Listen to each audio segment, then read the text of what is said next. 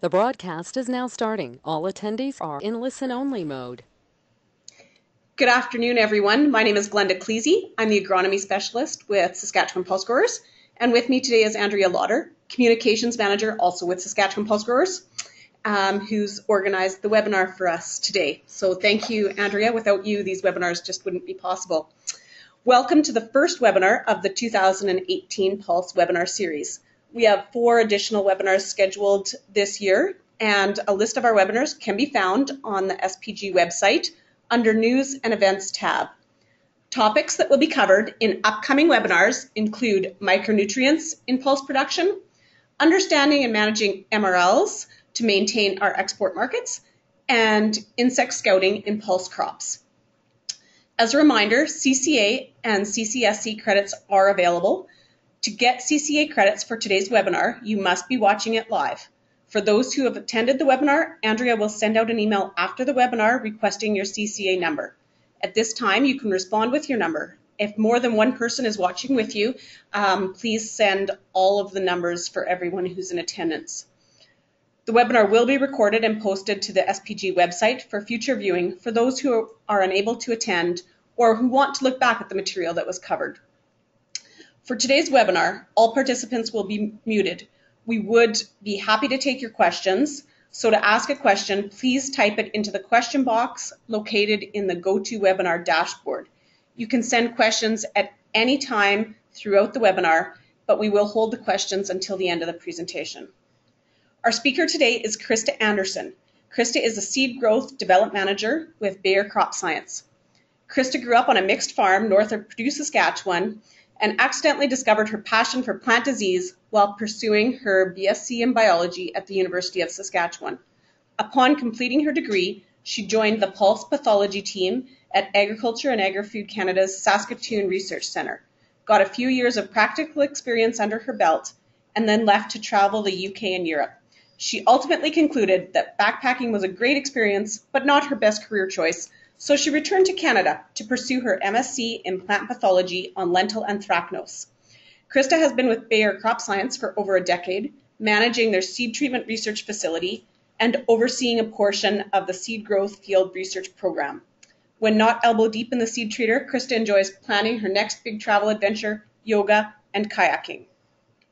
Krista is going to speak to us today on seed treatments in pulse production. So I now turn the presentation over to you, Krista. Thank you, Glenda. I really appreciate the opportunity to speak today.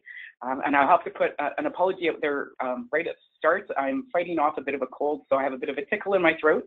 I may have to pause periodically to take a sip of water. And if you hear me go on mute for any length of time, it's because I am having a coughing fit, but I will really try and avoid those. So please bear with me. So I want to talk to you a bit about seed treatments today, and specifically about using risk analysis to make some decisions. And actually, just to follow up on what Glenda said, I've got a fair amount of experience with the pulse pathology. It's part of my program now, although not my focus. It was in my past. And seed growth development, that's Bayer speak for seed treatment. I manage our seed treatment research lab in Saskatoon, where I basically get experimental products coming off the lab bench in Germany, and then I do studies on them to see how well they fit into the Canadian marketplace and deal with our issues. I am mainly focused in the lab, but I do have some responsibility for field research programs. I don't actually do the work anymore, but I do create programs for some of our local field reps to run. Okay. So what I want to cover today, I want to talk a little about some of the changes in seed treatment technology. Certainly since I've been in the industry for the last 15 years, there have been some significant changes, and even just prior to that, there were some substantial changes. So I'll talk about that a little bit, just to give you a bit of a background. Really what I want to focus on is helping you understand your risk factors and then using those to select an appropriate seed treatment. And that's where the bulk of the presentation will be on. I will talk a little bit about how to maximize your seed treatment performance and some of the appropriate expectations that you should have of your seed treatment. So a very brief history. Seed treatments and the concept of seed treating has actually been around for hundreds of years. People took advantage of compounds or products that were immediately available to them They weren't very complex. They were quite crude, and mainly what they were targeting were surface-borne smuts and bunts in their cereals and some of the storage insects. And as you can see from the photo, there are some ladies treating some seed in a river way back when. The application methods, like the seed treatments themselves, were quite primitive. About the 1800s, they started to move forward a bit. There was actually compounds manufactured specifically or sold specifically for use as a seed treatment. As you can see from the list there, human health and environmental safety was not high on the list of concerns at the time. And all of these compounds, the one thing that was similar across all of them, they all had what we call a contact activity. And I'll explain a little bit more about that in an upcoming slide. But this was also about the time where we saw the first specialized seed treating equipment. And that bottom photo is of a Gustafson Model H seed treater that came out, I think, in the 1930s. And certainly some of the seed treatment equipment is in some cases very similar, but has also come a long way. Post-World War II, obviously, the mercurial-based compounds, not so good. The country started to ban their use, and so there was an introduction of these non-mercurial organic fungicides primarily. I'll go into what I call the early modern formulations, and these sort of came about with the identification of systemic active ingredients. And what that means, so for a contact active, the active ingredient actually has to come in physical contact with the organism that it's trying to manage, versus with a systemic active ingredient, it's actually taken up by the plant into the tissues, and some of them are more highly systemic than others, but it's taken into the plant, and so it can actually act on the organism that is already present, perhaps, in the plant, or that is introduced into the plants a little bit later. It could be separated by space or time. They also opened up the range of disease and pests that could potentially be managed as opposed to the contact actives. We also saw the introduction of multi-active formulations. Most of these were dual actives. You might have a fungicide and an insecticide. They did have a reduced toxicity profile compared to those post-World War II compounds. And the formulations themselves were often oil-based. And I mention that just because the oil-based formulations were not fun to clean up, but they probably arose because there was a significant portion of the seed treatments that actually were spin-offs of oil companies, and a lot of their scientists were from the petroleum industry, and actually a fair number of them actually came from the paint industry.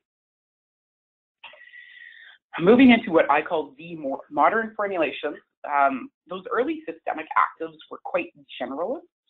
They had some efficacy on a broad range of organisms, but they weren't really good on any of them in particular. Our modern actives, they're much more specialized. They're highly efficacious against the target organisms, but they may not necessarily have as wide a range that they're active against. There's also a much more greater focus on the environmentally responsible actives. Those multi-active offerings are becoming more and more complex, and we've moved from mostly oil-based formulations into water-based formulations, which has made cleanup a lot easier.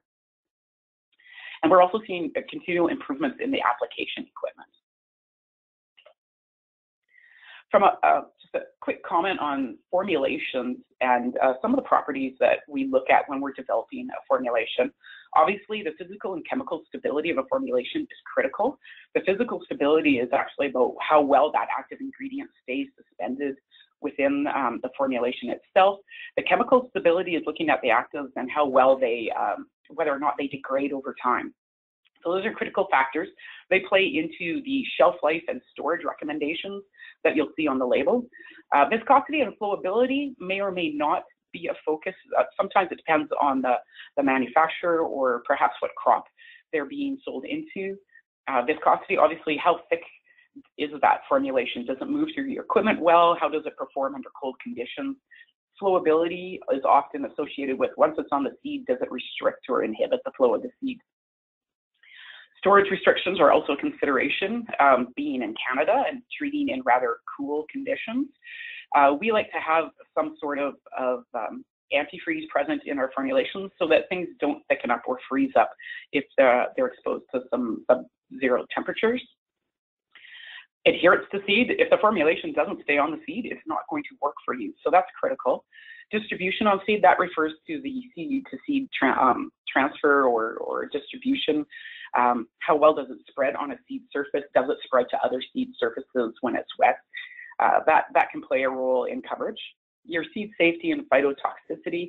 This is in particular, once you put that active ingredient and the formulation with all of the inerts onto the seed, is there the potential for it to harm the seed, cause a reduction in germination, that type of thing. And that's something we look at closely. And then obviously there's the color. We want to ensure that we are in, we're working with the Seeds Act and we're in compliance with the Seeds Act by ensuring there's a color either in the formulation or available to use with that color with that formulation. Just to give you a quick idea of all the different components or forms that a formulation could come in, this is just an example of what you might encounter. This is not by any means all of the types of formulations you might see, but those dry powders and dust and the wettable powders, those are typically associated with the older formulations, and there aren't very many left on the market. They tend to have a higher risk from an occupational exposure perspective, so we try and stay away from them. And with most of the equipment today, the liquid formulations are much easier to work with. And they can be as simple as a simple liquid solution that has an active ingredient and a colorant and maybe a solvent. You can get your emulsions where you have your oils in water with some additional inerts that make the formulation with handling. And the flowable suspensions are probably the most common formulation that you're going to encounter on the market today. So, and they could have any range of inert compounds in addition to active ingredients. You can have your colorants, your pigments, suspending agents to ensure that active ingredient stays suspended within the formulation, your dispersants, your stickers, dedusters, antifreeze components, defoamers, biocides, waters, and there are more that you could potentially end up in a formulation. It just depends on the particular manufacturer, how well the active ingredient interacts with all of those inerts. The active ingredients themselves, some of them are very easy to work with. Some of them can be quite complex and require a lot of effort to get them to do what you want them to do within the formulation. So one thing I want to start on now, talking about risk. Most of you have probably seen a disease triangle. I've sort of taken it upon myself to shift it a bit and talk about risk triangle from a seed treatment perspective, because there's really three basic components that are going to contribute to your risk and which you should consider when you're selecting your seed treatment. One of them is the seed itself, quite obvious. If there's a disease present in the seed, if you've got seed with low germination or vigor, physical damage, so those are all going to have a higher risk associated with them. So each of those components you can throw into there as a contributor to risk. And this is not by all means a comprehensive list, but these are probably the most common ones that you're going to have to deal with or consider. The environment that you'll be putting that seed into, with increasing moisture, is increasing risk. Heavy soils versus a light sandy loam soil is going to have a higher risk. If there's nutrient deficiencies, you're actually going to be at a higher risk because your plants and your seedlings themselves aren't going to be as healthy and vigorous and will be more prone to some of the soil-borne pathogens. And speaking of which, the presence of the soil-borne pests and pathogens, if you've had previous issues, you are more likely to have future issues. And if you're practicing short rotations, that actually does a lot to contribute to the inoculum load in your soil, and it's something that you need to consider. So, are there some tools out there to help you figure out your risk? Well, it's a good news, bad news type of thing. From an economic threshold and predictive models perspective, there aren't very many out there for insect pests. And I hesitate to say I don't think there are any for those targeted by seed treatments. Most of the models out there are for foliar insects. There's virtually non-existent when it comes to predicting risk from your soil-borne pathogens, but there are some reliable recommendations for seed-borne disease. And I'll touch on a couple of those. But certainly for more information on specific diseases and the seed-borne diseases, the Sask Ag and Food has on their website, they have some guidance in that area as well. One of the things you can do is scout and monitor for your pests and pathogens and get them accurately identified. It'll help you make decisions. Now, the downside is scouting isn't going to help you in season. It won't help you make that decision for this year, but it will be helpful for future years in making decisions. It's a good idea to gather information over multiple years, keep field notes on each of your fields, and then go back to them when you're making your decision, you know, the next year or 2 or 3 years down the road even. You want to make sure you note recurring issues. If possible, you want to collect samples and send them for proper identification. And there's the Crop Protection Lab down in Regina that can help you do that. Although I would encourage you, before you collect samples and send them, talk to the lab and find out how you should actually be doing that. Because if you can do a proper sampling, it will ensure that they are helping you to identify what the actual problem is. And it'll make their job easier in doing that analysis as well. I definitely recommend getting a seed test done. As we talked about in that risk triangle, germination, vigor, the presence of disease will play a role in determining your risk factor, and that's something that you have control over, is understanding your seed quality. Should you disease screen your soil? I haven't made up my mind on this one. I think in some instances it's helpful, but it may not give you a lot of information that you can use. And when we get into talking about the soil-borne diseases, I'll talk a little bit more about that. There are some specific diseases it might be worthwhile, and a lot of them there's really no point in my mind. But I'll talk about those as we go on, and if anyone has any questions on it, feel free to ask for sure. So, continuing on, some of the tools to help you manage your risk, preventative measures are great, and you'll hear this as a recurring theme. Crop rotation is the most powerful management tool available to you. So it's not a seed treatment, but I would be remiss if I did not point that out. It is the most important thing you can actually do from a management perspective. And use the best seed available to you. That's critical. Now, using appropriate measures, you want to select a product that's going to manage the disease or insects or combination of which you know you have a problem. And that goes back to the seed test and your previous year's scouting to understand which ones those are. And something else is application quality will affect the product efficacy. So it's important that you know your equipment.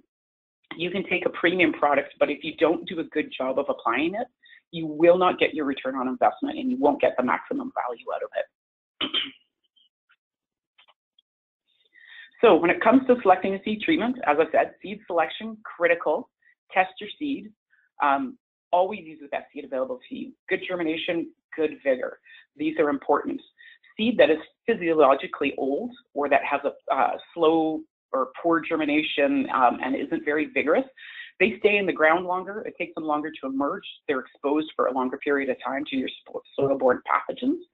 And they actually, because of the exudates that they release from their roots, because they're an older seed, is actually more attractive to those soil-borne pathogens. And obviously, you want to pick some seed that has no or low disease presence. And one thing to keep in mind, seed treatments will improve the performance of disease seed, or even of those with, a moderate germination of vigor, but perhaps not in that really good frame. But that seed still has a higher risk associated with it. It will not completely eliminate that risk with those. It will just help in the performance. So some of the seed-borne diseases and concepts you should consider when you're looking at your seed treatment and seed-borne diseases that you need to deal with. First of all, not all seed-borne diseases present the same risk. And so some of them you need to pay more attention to than others. That doesn't mean you should ignore them all, or some of these lower risk ones, and I'll talk about those as well. But obviously, anyone who's growing chickpeas, if there is ascochyta present, it will move from that seed infection into the seedling quite easily. And obviously, anyone who grows chickpeas knows that the presence of ascochyta is highly high risk, a potential for an explosive epidemic. If you look at the same organism in lentils, it's actually a low to high risk depending on the environment. So an instance of this would be whether or not you're growing that infected seed in the brown soil zone versus the black soil zone. You're going to have a higher risk associated with that seed in the black soil zone than you are within the brown soil zone. And then you have field pea ascochyta. It is actually quite low risk even in the presence of the Ascochytum or Xylella in the seed. And that's because there's a very low seed to seedling transmission rate. And that's under optimal conditions for that to happen. We've had a very difficult time trying to actually get it to move from the seed to the seedling. That doesn't mean there isn't a risk associated with that seed, but that risk is coming from somewhere else and not the actual seed-borne disease moving from the seed to seedling. So I want to touch on a couple of other seed-borne diseases. I think, especially from a pulse perspective, and in my case, I lump soybeans in with that. I know not everyone does, but I do. Seed-borne botrytis, which is what you can see in most of our field pulses, or Phomopsis, which is associated with soybean, those I put at moderate to high risk. If they're present, they can impact your stand density. And you can see in the photo, this was seed-borne botrytis in lentils. You can see there are misses in the rows where the seed rotted, didn't actually come up out of the ground. And you can actually see some very small yellow seedlings that have emerged from the ground and then died off. And that was due to the disease. And you can see a number of the plants up at the top of the photo where they're becoming chlorotic, they're turning yellow. They're under stress, and that's because the botrytis, the seeds, the roots in those seedlings aren't very well established. Those plants, if they're stressed a little bit longer, will probably die. Now, the thing to keep in mind with botrytis is that after those plants die, if there's good moisture or relatively good moisture or humidity in the air, the botrytis organism will grow on those dead seedlings and produce spores, and then it'll become an airborne infection. And especially once the canopy closes, that's very hard to control. So it is going to contribute to your risk, not just as a seed-borne disease, but actually into the foliar as well. Phomopsis, if anyone's growing soybeans, and I know there's probably not a huge acreage here yet, but that's definitely a seed-borne disease that as soybean growers you need to pay attention to. Similar sort of risk as botrytis, although it focuses more on the seed rod. Fusariums, Stymphaliums, Anthracnose, this isn't an exhaustive list of organisms, but most of the other ones that you're going to encounter are relatively low risk. They either occur at very low levels, such as the Anthracnose, or they do low or no seed-to-seedling transmission. And again, that's another one of the Anthracnose. The Stymphaliums don't seem to have much of an impact at all on field performance, even though they can be present sometimes in fairly high levels. And the Fusariums are relatively infrequent in occurrence, but sometimes they're made a note of by the seed testing labs. Now, one thing you do need to remember is you can't look at the diseases in isolation. The more organisms present on the seed and the more those percentages add up, the higher the risk that seed is at, and the presence of multiple organisms can play into the soil-borne disease risk as well. So speaking of soil-borne disease, something to remember, all agricultural soils contain pathogens at some level. Although just because they're there doesn't mean they're going to be a problem. Environment is going to play a huge role into whether or not those organisms are going to cause you a problem. But there is impact of some factors that will increase the risk associated with those organisms, and I'll run through a few of those. So, as I mentioned before, seed with slow germination or poor vigor, they stay in the ground longer, they're exposed to the soil-borne organisms for a longer period of time, there's more opportunity for them to infect. Physical damage to the seed or seedling can play a critical role in how badly a soil-borne disease can impact the performance. So this includes mechanical damage from equipment handling, and that could be at harvest. If you didn't adjust your concave appropriately and the seed was quite dry, there will be more cracking damage. When you're augering the seed from your bin into your seeder, you can observe damage as well. That makes it, when you damage the seed coat, when you put that seed into the ground and the seed starts to imbibe water, the seed automatically starts to do a cellular repair process. And when there's mechanical damage involved, it takes longer for it to do that cellular repair. And some of the exudates that come out of that seed is a little bit different than if you had used really healthy seed. And those exudates, again, they're more attractive to the seed-borne or the soil-borne organisms and will actually pull those organisms towards it. Lesions on the seed coat from the seed-borne pathogens will weaken it and make it more susceptible to mechanical damage.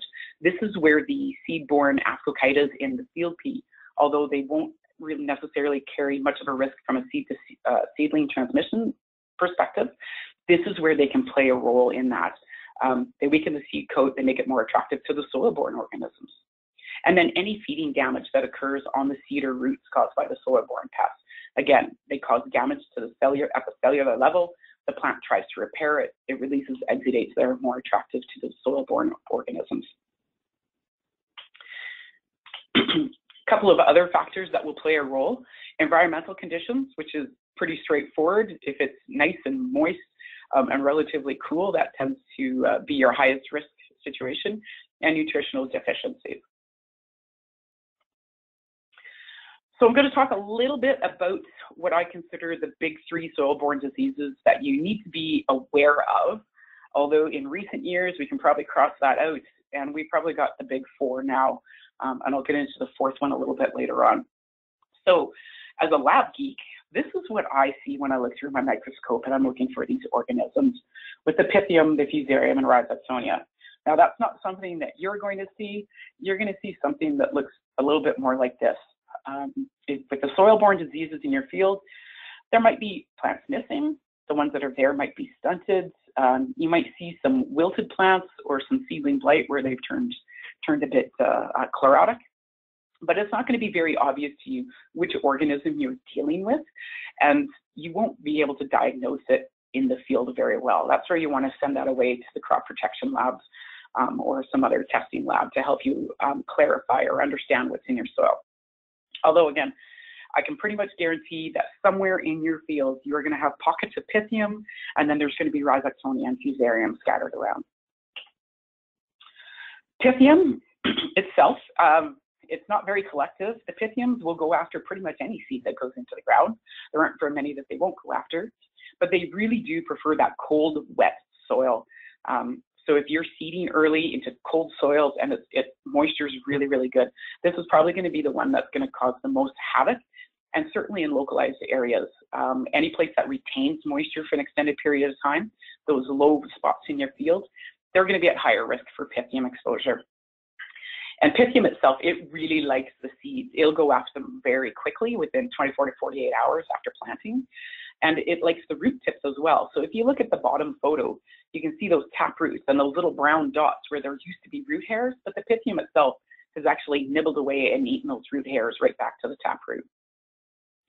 And one of the things to improve your success against Pythium is, again, use fresh seed. Don't use physiological old seed. As I mentioned, as the seed ages, if there's damage to the cell, you get those seed reserves dropping, and then your exudates coming out of the cells themselves change, and they're very attractive to the zoospores that Pythium produces.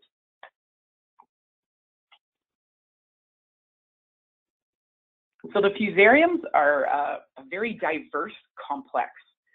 So when we're talking about Fusariums, we're talking about multiple species, and they probably all occur at some level in your field.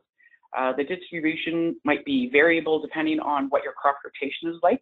All of these organisms that I have listed here will at some level infect the pulses, but they will also infect a lot of other crops as well. Something to remember within the species of Fusariums, individuals within that species, their pathogenicity or their aggressiveness on a particular crop may be variable. So if you grow the same crop over and over, what you do is you basically create a perfect feeding situation for a really highly aggressive individual. But if you rotate your crop, you aren't necessarily feeding it the same, its preferred crop every single time, and they don't reproduce and accumulate quite as quickly. So it's one of the reasons why crop rotation won't get rid of your Fusarium risk, but it'll help keep it sort of at a static or lower level. Something else about Fusariums, they don't have one specific preferred temperature or moisture level that they excel at. All of the species have some variation within them, so they're actually going to be a problem over a very wide range of environmental conditions. They are capable of infecting at any growth stage, so you can get them early in the seedling. You can see at the bottom there where it causes some seedling blight. You might get it on some more mature roots. So you're seeing an actual root rot. And some of them like to get into the vascular system, like you see at the top there. It's been infected by Fusarium, and that nice bright red line through the vascular tissue was the pathogen moving up the vascular tissue from the root into the stem. The severity actually increases when you get some intermittent wet and dry conditions. Of course, once you've had this happen, it's a little bit too late once you're observing those conditions, because either you treated or you didn't. But it's something to keep in mind that predicting when fusariums will be a problem is probably a little bit more difficult than some of our other soil-borne organisms. From a Rhizoctonia perspective, it's also non-selective. There is probably a strain of Rhizoctonia that affects virtually every crop out there, although fortunately we don't have all of those strains in Canada. They also are capable of infection at any point during the plant growth stage, but they do the most damage at the seedling stage. And just the fact that the plant is growing at all is a risk factor because it is the plant exudates which attract the Rhizoctonia to the roots. But it does tend to be more problematic in the cool to moist soil. It doesn't like it as wet as Pythium, but it doesn't proliferate in the dry soils like you can with some of the Fusarium. Again, similar to the Fusarium, there's a variety of strains or AG groups, as they like to call them, within the Rhizoctonia. Individual groups have slightly different crop preferences, but they can survive and overwinter on different residues from different crops. So again, it's important to rotate your crops because it'll help you manage the inoculum load in the soil of any individuals that prefer the crop that the pulse crops. Now, seed treatments aren't going to solve all of our problems, and obviously there are probably a number of you that are dealing with Aphanomyces at this time, and we don't really have a good seed treatment tool to help you with that battle. It's not that we aren't trying and we aren't looking, but it's an odd duck, and we're struggling to find something that's effective against it. This organism can infect early in the season, and it will continue infecting all throughout the growing season. Most of our seed treatments aren't designed to persist in the tissues that long, so we only provide protection for a limited window, and the Aphanomyces is definitely capable of infecting after the seed treatments wear off. And they also, the inoculum load, once you start to see symptomology, the inoculum load is actually at a level that the seed treatments aren't going to be very effective, and right now I think there's only one on the market that even attempts. And I'll talk a little bit more about that. But some of you are probably asking, why is it so problematic? And why don't we have one active ingredient that can work against all of the fungi? So this is a very stylized view of, let's call it the evolutionary tree of organisms. And it's very simplified. And just to give you an idea, so our bacteria are the oldest. They've been around for millennia. And as time went past, groups like the clubroot organism that is problematic in canola shot off or developed off, and then a little bit later the oomycetes, which include the Pythium and the Aphanomyces and the Phytophthora and the downy mildew. Those shot off a little bit later, and then your plants came off, and then a little bit after that fungi actually evolved out, and what we call the true fungi. And these are there's two main groups that we deal with, the Basidiomycetes and the Ascomycetes. Your Basidiomycetes are your Rhizoctonia and smuts and bunts. And then your Ascomycetes, which is the biggest group that we typically need to deal with from a crop production and pest management perspective, are your Ascochyta, your Botrytis, Euphorbium, Anthracnose, Phomopsis, Cochleobolus in the common root rots and cereals. You don't have to remember much about these. Really, the only thing you need to recognize from this is that evolutionarily and from a relatedness perspective, although we talk about fungicides for use against oomycetes and clubroots and the Rhizoctonias and the Ascochytas, they aren't all true fungi. So a typical fungicide is not going to work against all of them. And some of those older groups, I'll call it, the oomycetes, the clubroots, they have different cell wall structures. They have slightly different metabolisms and metabolic pathways versus our true fungi in the Basidiomycetes and Ascomycetes. And that's why we have to work quite a bit harder to try and identify some compounds that will be effective against them and give you guys some more tools. Right now, we're quite limited with the oomycetes, and some of them, obviously, like Aphanomyces, we don't really have a good tool available for you. We're much more familiar with the basidiomycetes and ascomycetes, and even within those true fungi, not all actives are equally strong against both groups. And I'll talk a little bit more about those as well. So I've got one short blurb on insect pests and helping to identify where your risk factors are coming in. Pest pressures tend to be a little bit more localized, and they're often sporadic. They're not necessarily as consistent. You will often have, or you're at risk for a pest issue a year after you've already had one, but that doesn't mean that you will necessarily have one. And if you go into a new field that you haven't been in for a while, you may or may not have a problem, even if it wasn't in a pulse crop the year before. Most important thing here is know your cropping history and keep track of past problems, because that's going to guide you the best. And pay attention to your reservoir areas, your shelter belts, the ditches. Are there are the weeds or the grasses or any of the wildflowers growing in those reservoir areas? Are they hosts for some of the potential insects that could infect your pulses? I was throwing up a photo of a pea leaf weevil there with some pea leaf weevil damage. I forgot actually to throw in my wireworm photo, so I apologize for that. So how do you actually go about, now that you've kind of understood your risk factors, got an idea for what organisms you need to target, how do you actually select a seed treatment? And reading labels, in some days it's a bit confusing.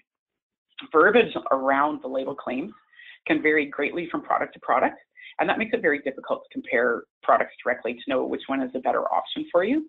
Although there is a very real possibility that there may be multiple products out there that will provide you similar performance and suit your needs, and it just comes down to your personal preference. But when you're reading these labels, when they talk about the claims against the organisms, words like seed rots, pre-emergence damping off, post-emergence damping off, seedling blight, they can all be caused by the same pathogen. So they're not necessarily all different strains or individuals of, let's say, Fusarium that are causing those different symptomologies. It's the same organism. It's just that the symptom itself has been given a different name. And that is something that in the early days of plant pathology, we didn't know necessarily what was causing all of these symptoms. And they thought because they were occurring at a different growth stage, that perhaps it was a different pathogen. We now know that's not true, but that terminology and that namology, I'll call it, of the symptoms has persisted. And it makes it a little bit confusing. And just so you're aware that if a label says that a product is good for seed rots and post-emergence damping off and seedling blight, you can assume that it's also good for pre-emergence damping off. It's just when they were registering that product, they may not have had that particular symptom show up in their research trial. And so the reviewer at the Pest Management Regulatory Agency, which was going through the data, wouldn't let them put that term onto their label because they didn't have specific data for that symptomology. And that comes back to there are evolving data requirements within the PMRA. So when an organization submits their product for registration, what the requirements are at that time will sometimes dictate what they're allowed to put on their label. And if they had registered it earlier or perhaps a few years later, that terminology may have been loosened or tightened up depending on that time frame and actually on the particular reviewer themselves. Not all of the reviewers at the PMRA who would look at a seed treatment are necessarily pathologists. And so they might be a little bit more stringent in following rules and not understanding some of the pathology behind it and what it means. And I know that doesn't necessarily help you a lot when you're looking at labels. Just be aware that sometimes you can be a little bit lenient in how you interpret them, and sometimes it is a little bit more critical. And some of those are when you're talking about seed-borne pathogens. So active ingredients can have a different efficacy on the same pathogen if it is seed-borne versus soil-borne. And that's something we see more so in the cereals, but it is a consideration within the pulses as well. And again, there's not a good way for you as a grower to understand which active ingredient is necessarily the strongest. But mostly, usually you just need something that's going to be good enough as long as you're getting good application and you're managing a lot of the other risk factors. And I'll talk more about that as well. The other thing about reading labels, especially with the increasing complexity with multiple actives in a single product, it's not clear which active ingredients are actually working against which organisms, and that makes it a little bit confusing at times. So I have taken it upon myself to separate out some of the active ingredients and then show you the products associated, and then I've made some comments based on my own personal experience. There may not necessarily be a lot of hard data to back this up, so please take it with a grain of salt. You can make your own opinions as well. From an oomycete perspective, so this is looking specifically for Pythium. Really, there's only 2 actives registered on the market. So ethoboxam is the newest one. It's in the Tigo Solo. It's a contact only.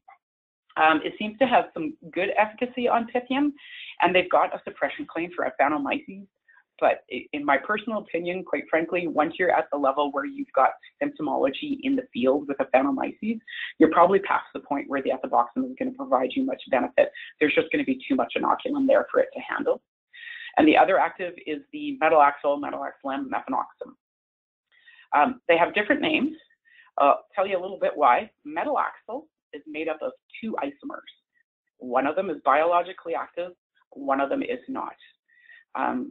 And Syngenta was able to come up with a manufacturing process which better concentrated that biologically active isomer, and they were able to remove a good portion of that inactive isomer, but it's still the same active isomer that is present in the metalaxyl, metalaxylam, or mefenoxam, as some people like to call it.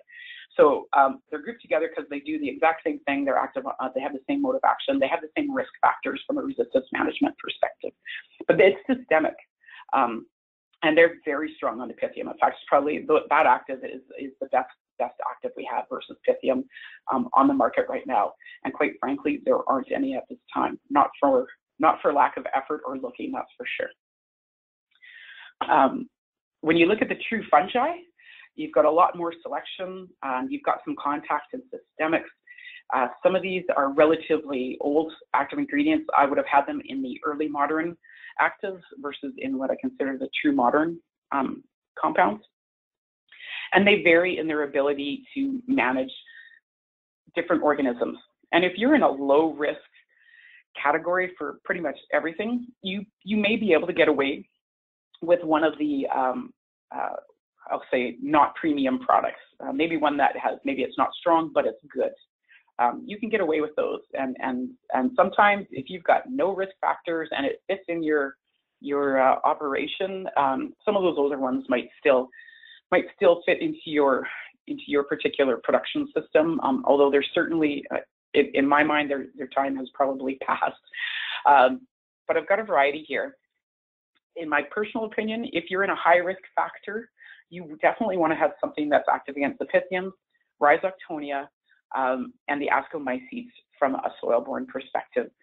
So, I mean, from a very strong perspective for Rhizoctonia, the flexopyroxid, the sidaxane, the penfluthins, those are the SDHIs. They're the newest, pretty much some of the newest actives to the market, and they are by far the strongest against Rhizoctonia. But you don't necessarily need the strongest. Sometimes you just need the good. And there's a number of options there for the products containing fludeoxanil, some of the trifloxystrobins, carboxyns. So there are some options there. And just sort of know when you're getting into a high risk category, you might want to go to those premium products, as I'll call them, but sometimes you don't need to. And it just comes down to what risk you're comfortable with and what sort of risk factors you're facing. From an insect perspective, really there's only 2 on the market right now for the pulses, imidacloprid, thiamethoxam. They're both highly systemic and they're both quite good at what they do, protecting from wireworms and from the pea leaf weevil. So there are some other considerations that might be important to you beyond just efficacy. Inoculant compatibility, obviously with pulses, that will be a factor, and that information for each of those seed treatments is available from the inoculant company. They will provide you with guidance on how best to use them in combination with those seed treatments. Whether or not a particular formulation is a fit for your operation, You know your equipment, so, and a lot of you probably have previous experience with some of the products on the market. You know how well it handles in your equipment. You may have a preference for a ready-to-use formulation versus something that's co-packed and requires you to tank mix. Sometimes you just don't care. Sometimes you need the flexibility of a concentrate so that you can add in that insecticide component. Whether or not it's easy to clean up, how big of a factor is that to you? Are you going to be doing early treating versus just-in-time treating? And are you going to be treating multiple crops in a short span of time? Do you want a formulation that you can use in multiple crops? Or are you willing to use a premium product for each specific crop to maximize your protection? And it all comes down to what works best in your operation and what you value the most, or what's going to be the biggest concern to you. The other thing that might be a consideration is whether or not you're going to get some product support from the manufacturer. Some of the organizations are very good. They have dedicated technical people that will help you troubleshoot if you have an issue while you're treating. Not everyone does. So that might be a consideration. And sometimes you can leverage your purchase for better programming. And I am the last person you want to ask about that. I just know it's available. I just don't know any of the details. But it might be something that you want to consider, because it might get you into some better options in your foliar program and into your other crops as well. So you've picked your seed treatment. You've gone through your risk factors, picked your treatment. How do you get the most out of that seed treatment that you've selected? And one of the things that you can do is obviously follow your label directions very closely. That's important. Store your product appropriately, especially if you have a jug of something from last year. Hopefully you stored it in an area that it wasn't going to undergo some freeze thaw. That would be good. Calibrate your treating equipment. Now, I am not an equipment person, but I do know that if you don't calibrate your treating equipment, you're not going to get the optimal application rate. And you're going to do yourself actually a bit of a disservice once you've made that investment into your seed treatment. The other thing you can do is maintain your treating equipment and clean your treating equipment. You will get residue buildup to some degree, doesn't matter what formulation you use. Some of them are more problematic than others. But it's critical that you actually keep your treating equipment at optimal performance. Do not mix a third-party product with your seed treatment without doing a mix test first. And I say even then, be cautious. Sometimes when you mix a third-party product in with the seed treatments, the impact isn't immediately obvious. In this picture, and this is not a post-treatment, we had taken a third-party. They wanted to know if their product could be mixed with ours, and I had some time, so I threw it in a bottle, and it came out as sludge, and that happened within 30 seconds. Obviously, not a good mix partner. And so I highly recommend, if you're going to mix something outside of what that actual seed treatment product is, that you be very cautious. Do the test. The other thing to remember, sometimes the third-party product will bind with the active ingredient and precipitate it out of the formulation. So you might not see this sludge. You might get a sediment down at the bottom of your tank, which you may not be aware of immediately. And it may actually bind it and take it out of availability to the plant, especially with some of the systemics. So keep that in mind. The other thing that I would recommend is, if you have a tank mix made up, don't carry it over for an extended period of time. And my recommendation to commercial seed treaters is 72 hours. You don't want to keep your tank mix past 72 hours. And there's a few reasons for that.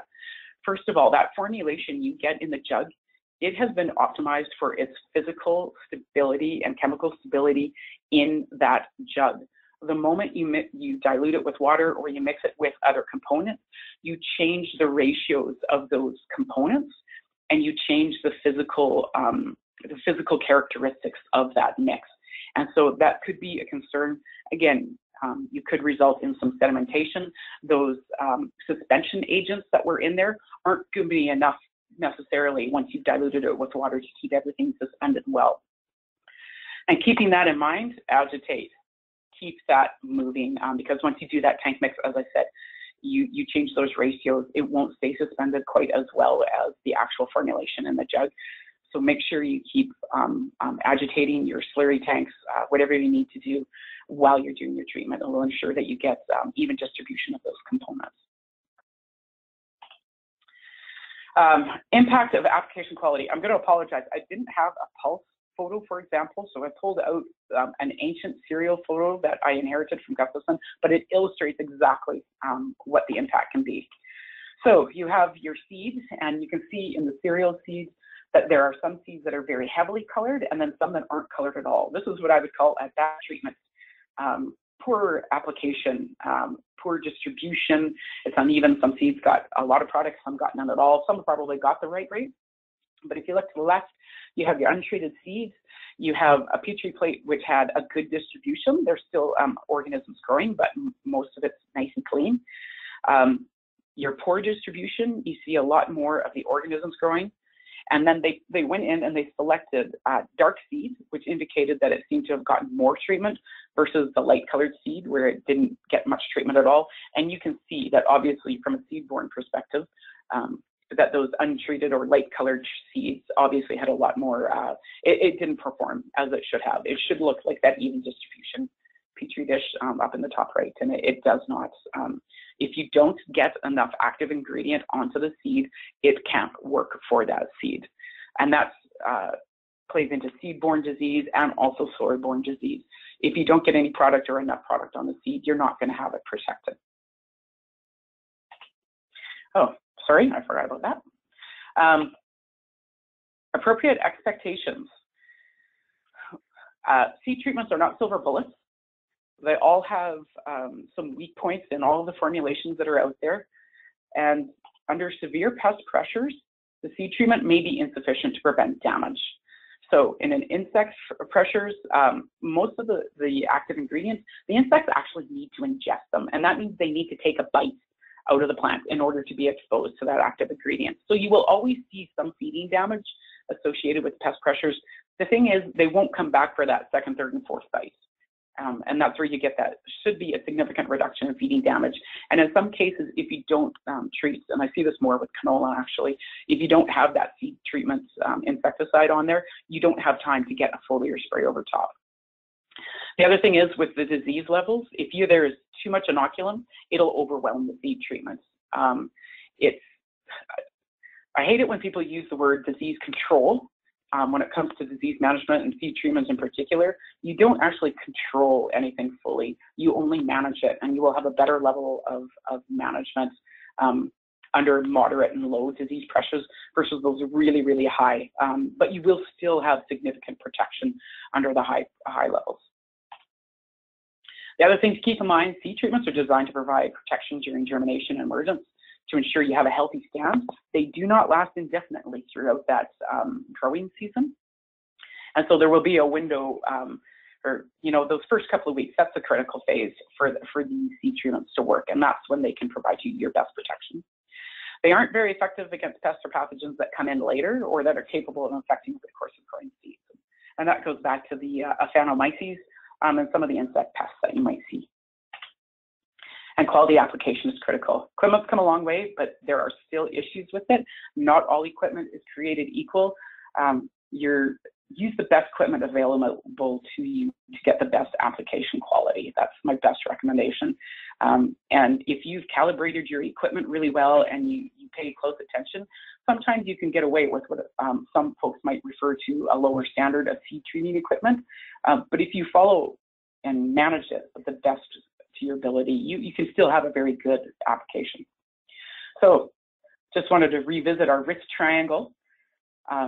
You now kind of understand a bit more about these components, and hopefully you'll be able to have a better idea of figuring out where your risk is. Every time you have a risk factor, throw it into that triangle and take a look at how many you have there at the end of your analysis. One of the quick notes, I just want to give you guys an idea of what it takes to get the seed treatment product to the market. I'm in that green phase. That's where I work. So prior to anything coming to me from, let's say, Germany, it's already been looked at for a couple of years by our discovery group over in Mannheim. And then I get to look at it, and depending on how complex it is and what it can do, it may take 2 to 8 years for us to fully characterize a brand new active ingredient. Actually, that 8 years is more towards brand new active ingredients. The 2 years might be moving that active ingredient into a new formulation or crop or looking at a new emerging disease. But it takes a lot of effort to get these seed treatments to market. They don't happen overnight. It takes a lot of effort. And then once we get it submitted, it takes a little while for the pest management regulatory agency to actually review all the data and award us a registration. I mean, so you can look upwards of 14 years before something that's discovered on a lab bench ends up actually in your hands as a commercial product. And tying into that, I'm always looking for help to help me move this green bar that I live in a little bit faster. And so I'm putting a plug out there to help me do some of my work. We're hopefully we can partner with someone who has had the unfortunate experience to have a Phanomyces in their field. If you're interested in partnering with us to help us do a screening trial, give me a call. Or if you have any seed that's been diseased, and we typically look for something with a 5% infection level or higher. And we are constantly looking for more seed and combinations to test any of our screening materials that are going on. And we're constantly looking at something new pretty much every year. So I'd appreciate any assistance you can have or can give me. That would be fantastic. And that is the end of my presentation. So hopefully we have a few minutes for some questions.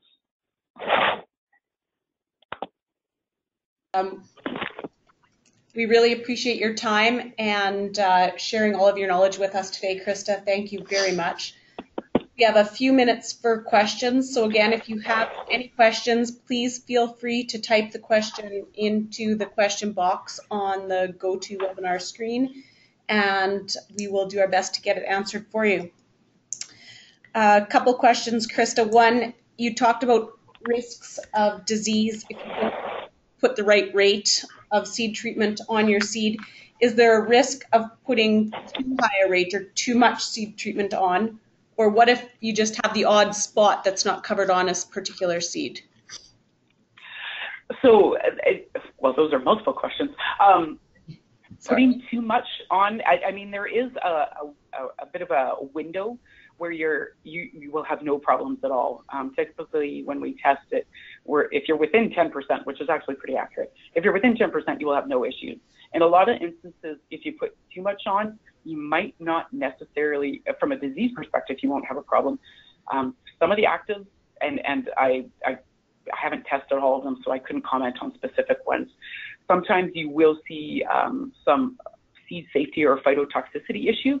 Your biggest issue might be with the MRLs, and if there's residues that are then in the plant afterwards, when they're growing from a foraging perspective, if you have animals that get in there to feed, that might be a risk, but fairly low. The rates we use in seed treatments are actually quite low. So there's a lot of safety factor built in there. If you don't get every single spot on a seed, if you're working with the contacts, that's more of an issue because they need to be in that direct contact. And they don't come off the seed coat necessarily.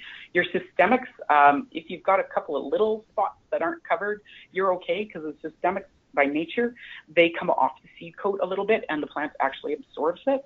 But again, you want to get a similar amount of active ingredient distributed to each seed so it is available to that seed. So having consistent and even distribution and coverage is pretty critical, and it will play a role for sure. There might be a little bit of leniency. Hopefully that wasn't too long-winded. That's perfect, thank you. Another question just around, you had mentioned nutritional deficiencies. Do you have any additional information on how significant those are? Like what nutritional deficiencies would make one need to consider using a seed treatment? And are any nutrients more important in that decision than others? Okay, that is definitely an area outside of my expertise. Really what I'm confident in saying is if you're putting your seed into an environment where they aren't going to have their full nutritional profile, where they may not be as vigorous as a plant or a seedling, because they're not as vigorous, their defense mechanisms aren't working fully, they're at a higher risk from that perspective. So if it's the sole risk factor, it may not be a big of an issue, but when you start compounding and adding those risk factors together, it may be that one that, kind of is the tipping point. But that'll come down to how depleted that particular nutrient is. And that area is not where I can offer a lot of guidance. No problem. Thank you, Krista. Another question, just wondering what risks are there with using a seed treatment and an inoculant if you don't, follow, say you just put the two together and you don't go and check with the manufacturer, what are the risks? So the inoculants are, they're a bacteria, they're a gram-negative bacteria. They're not very robust organisms. They're actually quite sensitive to chemical changes. And so when you mix them or put them on the seed together with a chemical, and keep in mind, some of the formulations have biocides in them to prevent bacterial growth in the formulations themselves. If they're exposed to these chemicals for an extended period of time, it won't be an instantaneous impact necessarily, but if they're exposed for an extended period of time, that risk for the inoculant actually increases over time. So it's good to check with the inoculant company, see what that window is. And I mean, if you're doing a side banding or putting it through the fertilizer lines when you're doing your seeding, you're at a pretty low risk because you're not actually physically putting them together. But when you are putting them on the seed together, you should be aware of that because you also want to get the maximum out of your inoculant as well. Perfect. Thank you, Krista.